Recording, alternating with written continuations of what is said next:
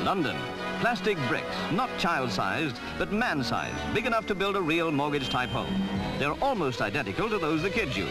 But the workmen on this site aren't playing. They're demonstrating how, with very little skill and a few hundredweight of cement for strength, a detached family residence can be put up in one day. It's called the Inca Brick Bungalow. Standard window frames and doors are a press-in fit.